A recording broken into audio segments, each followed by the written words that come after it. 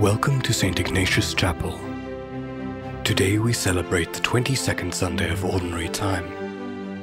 Our celebrant today is Jesuit Father Bruce Botha.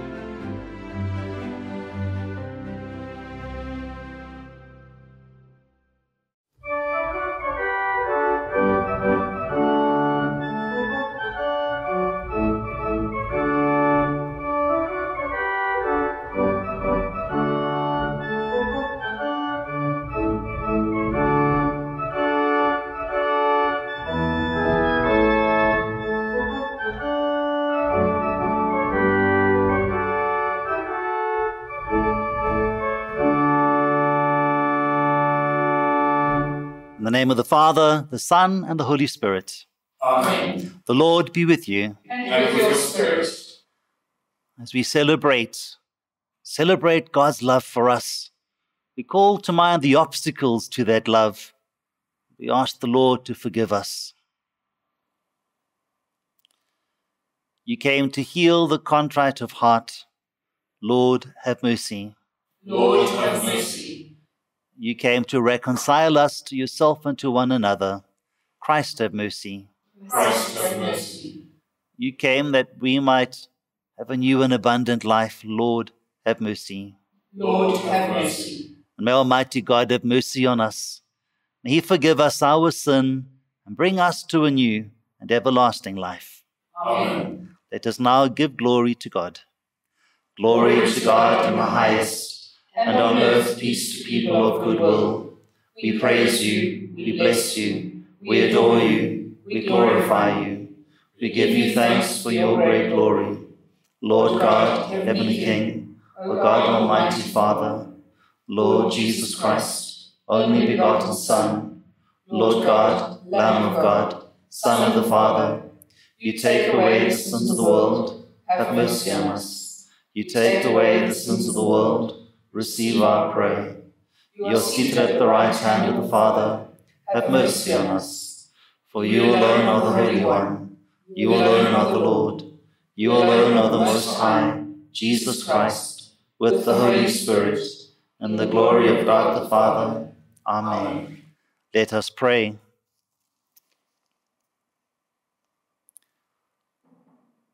Almighty God, by whom we are redeemed and receive adoption, look graciously upon your beloved sons and daughters, that those who believe in Christ may receive true freedom and an everlasting inheritance. We ask this through our Lord Jesus Christ, your Son, who lives and reigns with you in the unity of the Holy Spirit, one God, forever and ever. Amen.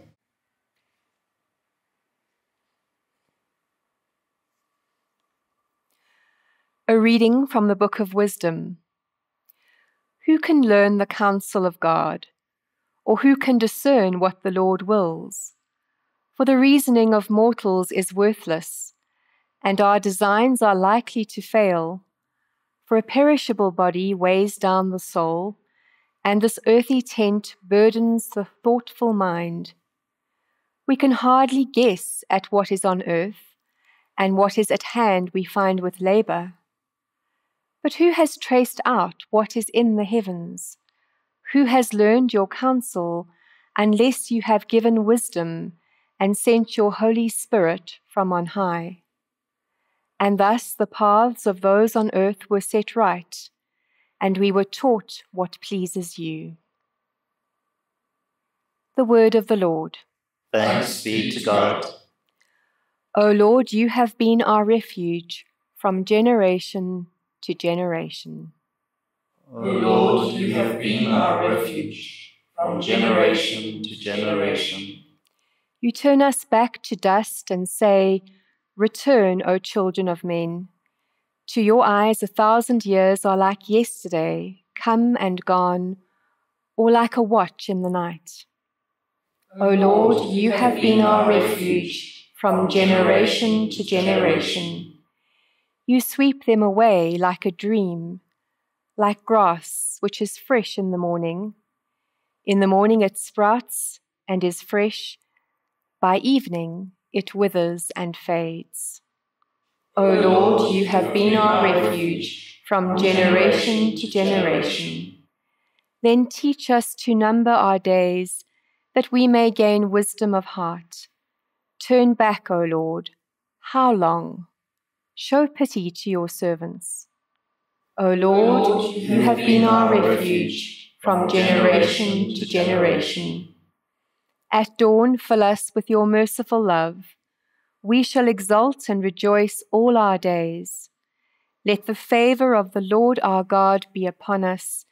Give success to the work of our hands.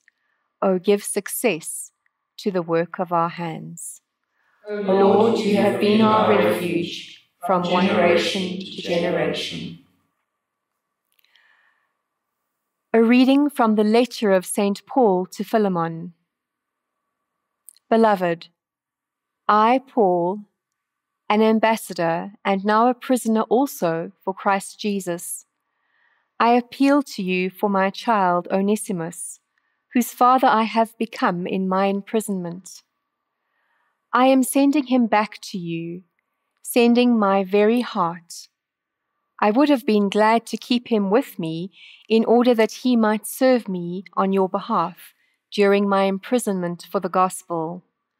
But I preferred to do nothing without your consent, in order that your goodness might not be by compulsion, but of your own free will.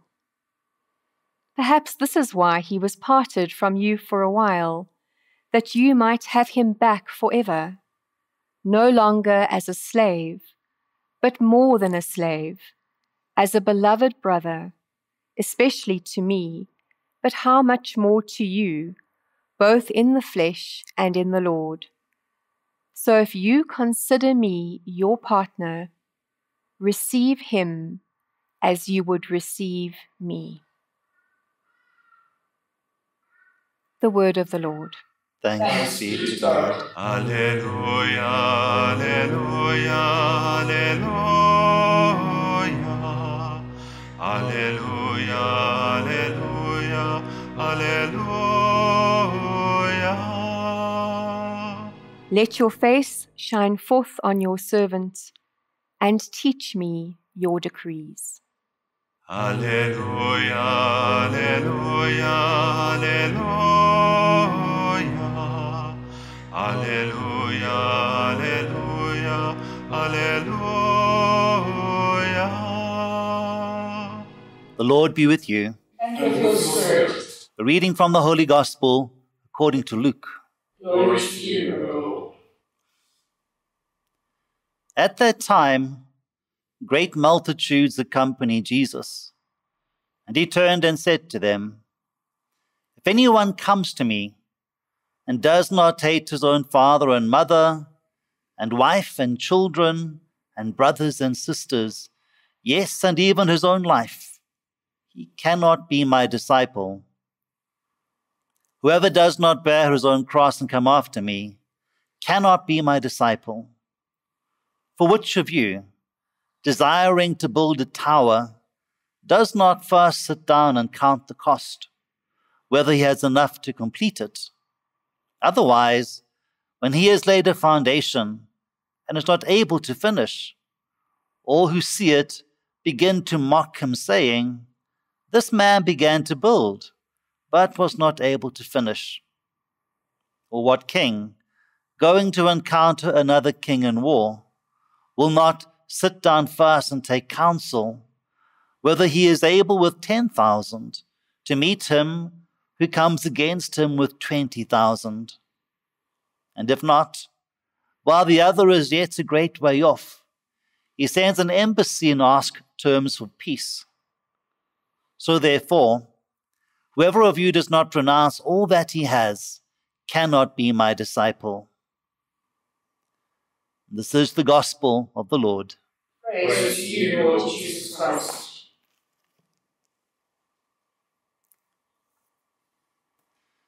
It's been almost 45 years since the death of Steve Biko at the hands of the security police.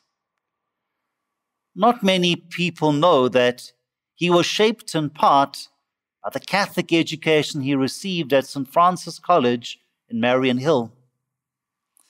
He then went on to become a key figure in the struggle against apartheid. He was a man who was prepared to suffer and die for his ideals, for the vision of a South Africa where all men and women were equal. For this reason, for many people, he is a secular saint and martyr. He said that it's better to die for an idea that will live than to live for an idea that will die. Let me say that again. It is better to die for an idea that will live than it is to live for an idea that will die. This is possibly the same idea that Jesus is trying to get across to those disciples who are following him, but following him for all the wrong reasons. Jesus is on his way to Jerusalem. He was on the way to the cross. And there following him were people in their hundreds and thousands, following him on his road to the cross. He knew where his road was taking him to, but they did not know at all. And that's why he stopped. And he turned around and he said to them, "Do you really know what you are doing?" It seems to me that this crowd of people followed him for a whole range of reasons. They were the hungry who wanted to be fed, the sick who wanted to be healed, the poor who wanted to be rich, and the dead who, according to their relatives, wanted to be revived. And there they were, all following him enthusiastically, full of hope and very interested in the good things of life. He stopped them and he said, "Are you sure you are willing to walk my way? Do you know where I'm going? Did you count the costs? And are you willing to pay them?" His followers had misunderstood him. They were following him with their old ways of thinking. They wanted to profit from him, to get more things, a better position in the old order, to get rich, to get healthy, to get a security which the world had never been able to give them. Jesus wanted to give them another life within another vision. He wanted a change. Well, they also wanted a change, but they wanted a different change to the one that Jesus was thinking of. They were only thinking of themselves, their families, their lives, their possessions. But he was thinking of the whole kingdom of God, the kingdom of people, the kingdom of the whole of humanity. He was thinking of humanity as God's family on its way to its final destination. And he was thinking of a totally different change to the ones that they were thinking of. In our own country, we have gone through remarkable changes, and yet we have to ask ourselves, has our human condition changed? Have our hearts changed? Have we become less selfish and less corrupt? Have you become more concerned about justice and poverty? I suspect you already know the answers to those questions. Jesus turned around to all who followed him and asked, "Did you change your option when you decided to follow me? Are you willing to think now in terms of the kingdom of God? Are you willing to give up your old ways, your very own self, your corruption, your possessions, Can you do that? That's the question he addressed then, and he addresses it now. The lesson is, don't try to build a new city and world if you're not willing to do that. You will shed much blood, and it will all be in vain. Do not start a revolution or a war if you are not willing to change. Nothing would be won unless we first changed our own hearts. A man like Steve Biko was willing to die for an idea that would live, and he did. Now, the dramatic romantic within me is tempted to ask you a similar question, but I think a better question to ask is this: are you willing to change yourself? How you relate to other people, how you live in the world and use its resources, so that our world becomes a more just and compassionate place? Or put more simply, are you prepared to love and follow Jesus?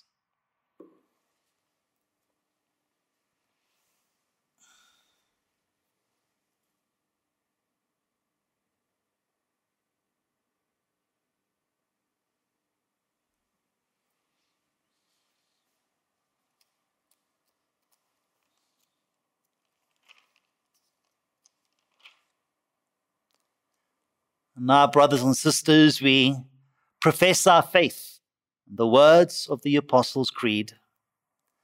I believe in God, the Father Almighty, creator of heaven and earth, and in Jesus Christ, his only Son, our Lord, who was conceived by the Holy Spirit, born of the Virgin Mary, suffered under Pontius Pilate, was crucified, died, and was buried. He descended into hell. On the third day he rose again from the dead. He ascended into heaven and is seated at the right hand of God the Father Almighty. From there he will come to judge the living and the dead. I believe in the Holy Spirit, the Holy Catholic Church, the communion of saints, the forgiveness of sins, the resurrection of the body, and life everlasting. Amen. Let us now call upon the Lord, our refuge in every age, and offer fervent prayer for all those who are in need. That the Lord's gracious care will sustain the Church in its witness to the gospel. We pray to the Lord. Lord, hear our prayer. That the Lord's gracious care will protect the rulers of nations and their people. We pray to the Lord. Lord, hear our prayer. That the Lord's gracious care will deliver the poor and the oppressed from suffering. We pray to the Lord. Lord, hear our prayer. That the Lord's gracious care will become everlasting life and joy for those who have died. We pray to the Lord. Lord, hear our prayer. We pray with the Pope that the death penalty, which attacks the dignity of the human person, may be legally abolished in every country. We pray to the Lord. Lord, hear our prayer. Lord, your Holy Spirit guides us on the path of discipleship. By our prayers, renew the power of that Spirit in every heart, so that we may judge wisely the things of heaven and earth. We ask this through Christ our Lord, who lives and reigns with you in the unity of the Holy Spirit, one God, forever and ever. Amen. Amen.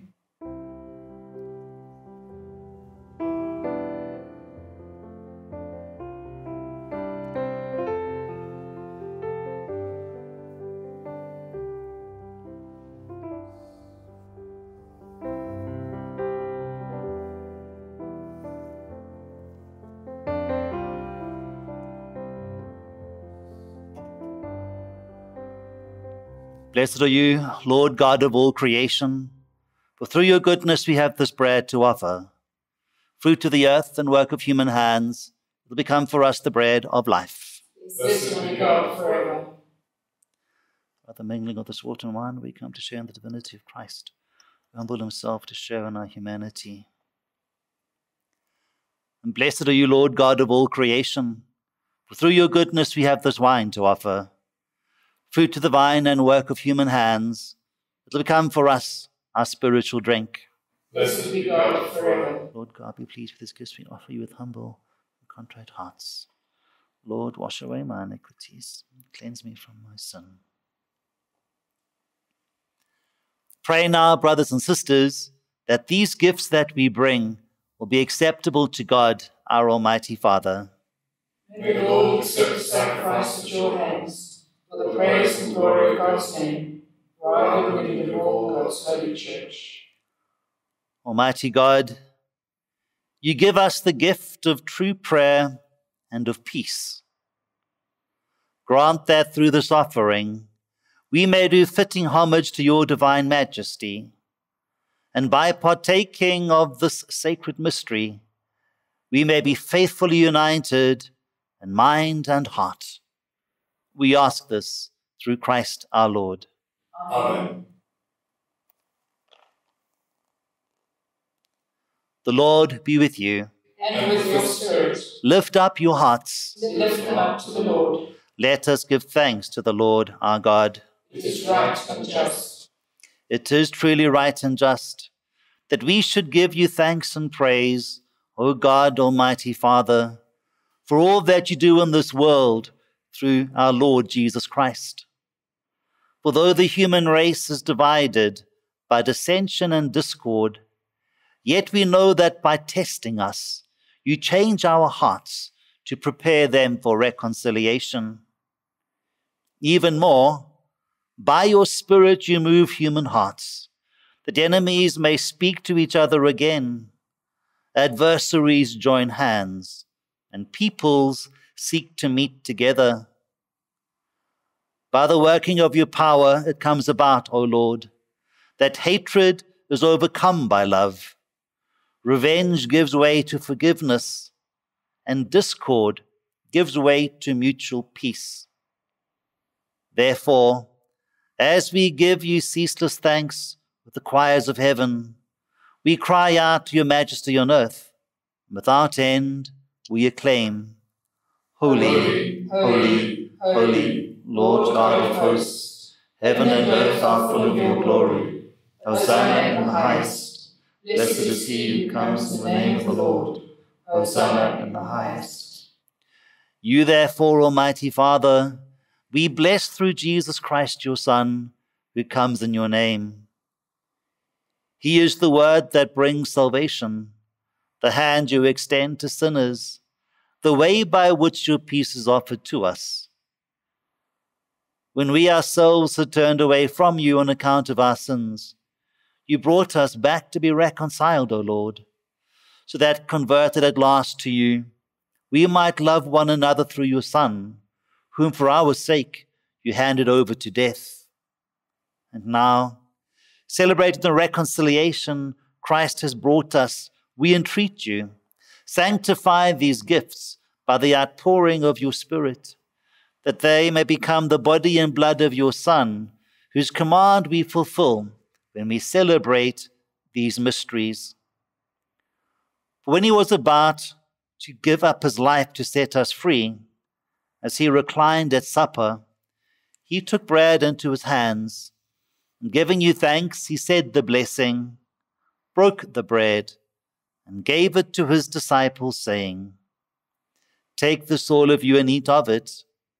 This is my body, which will be given up for you.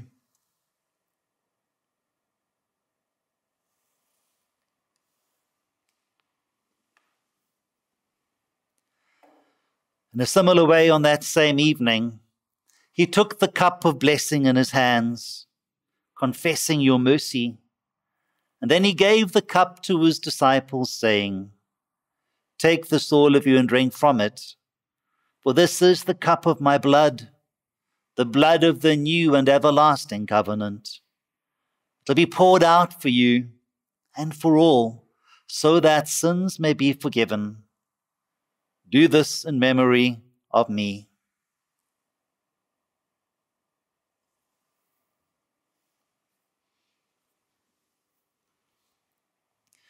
The mystery of faith. We proclaim your death, O Lord, and profess your resurrection until you come again.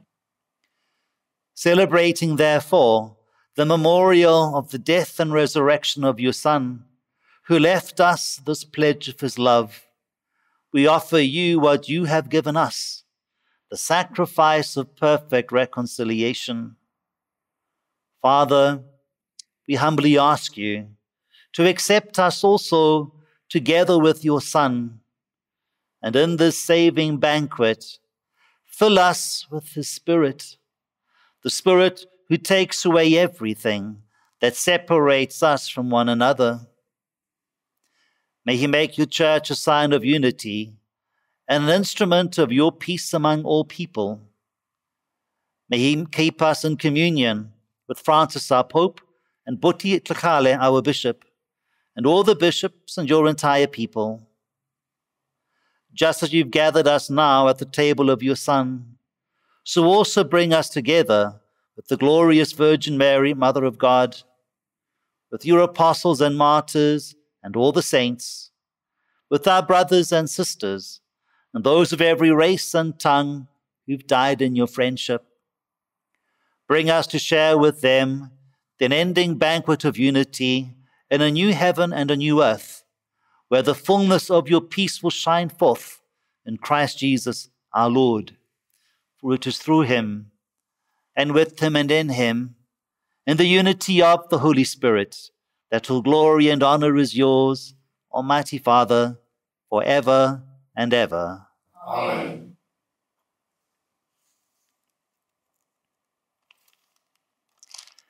At the Saviour's command, informed by divine teaching, we dare to pray. Our Father, who art in heaven, hallowed be thy name. Thy kingdom come, thy will be done on earth as it is in heaven. Give us this day our daily bread, and forgive us our trespasses, as we forgive those who trespass against us. And lead us not into temptation, but deliver us from evil. Deliver us, Lord, we pray, from every evil. Graciously grant peace in our days, that by the help of your mercy we may be always free from sin and safe from all distress, as we await the blessed hope and the coming of our Saviour, Jesus Christ. The kingdom, the power, and the glory are yours, now and forever. Lord Jesus Christ, you said to your apostles, "Peace I leave you, my peace I give you. Look not on our sin, but on the faith of your church, and graciously grant her peace and unity in accordance with your will, who live and reign forever and ever." Amen. The peace of the Lord be with you always. And with your spirit. We share with one another a sign of peace.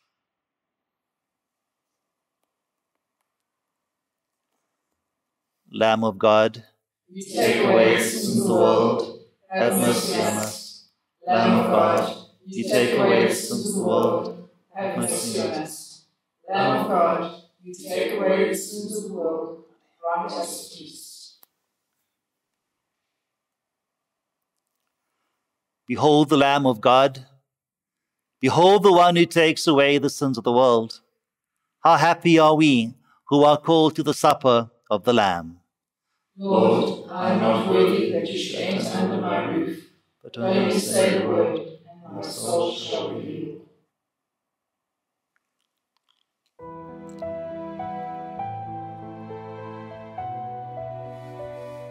Although you cannot receive physical communion with us now, we invite you into a moment of spiritual communion.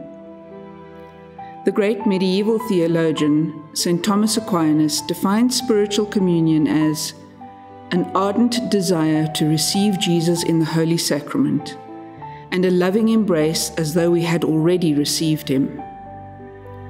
His words are echoed by the great mystic and fellow doctor of the Church, Saint Teresa of Avila, who wrote, "When you do not receive communion and do not attend Mass, you can make a spiritual communion, which is a most beneficial practice.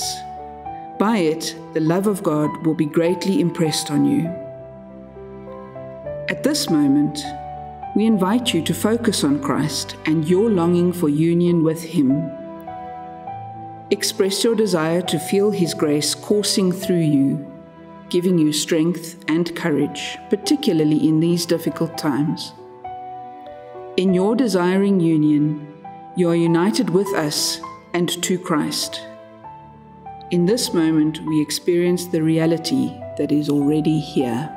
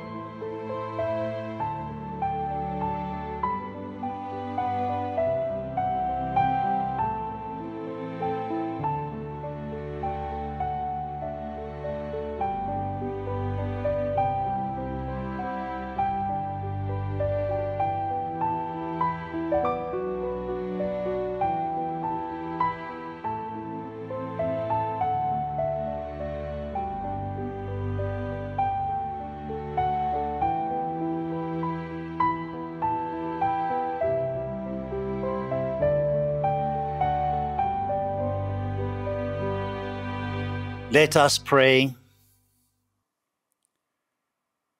Grant that your faithful, O Lord, whom you nourish and endow with life through the food of your word and heavenly sacrament, may so benefit from your beloved Son's great gifts, that we may merit an eternal share in his life, who lives and reigns forever and ever.